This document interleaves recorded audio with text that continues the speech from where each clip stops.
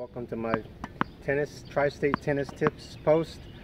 Today, I think last post I talked about the mental game of tennis, and one of the things I said is that you need to give yourself verbal cues. Okay, if you want to hear a voice in your head, it shouldn't be a critical voice. If you want to hear a voice in your head, it shouldn't be a voice telling you how to do something or what to do.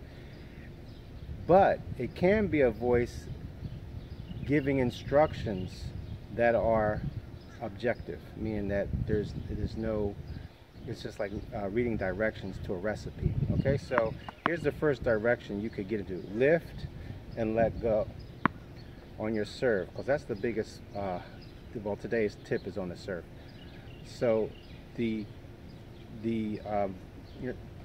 cue is lift and let go. So you're going to lift the ball once, swing all the way through, come around, lift the ball twice, swing all the way through, come around, lift the ball 3 times, swing all the way through, come around. So I like this exercise. You only need 3 balls. I didn't have to bring a whole ball hopper out here. Plus it's a little wet out here, so I'm not going to do a lot of movement today.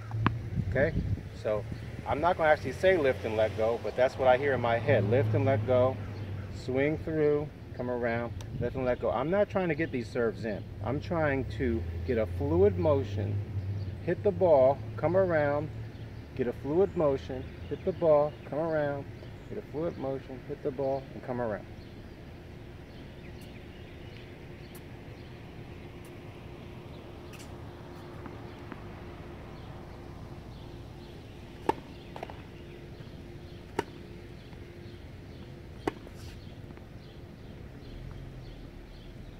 I would use 4 balls. Actually, I can hold 4 balls, so I should use 4 balls. I'm going to try that again. Okay, here we go. A second time. Lift and let go.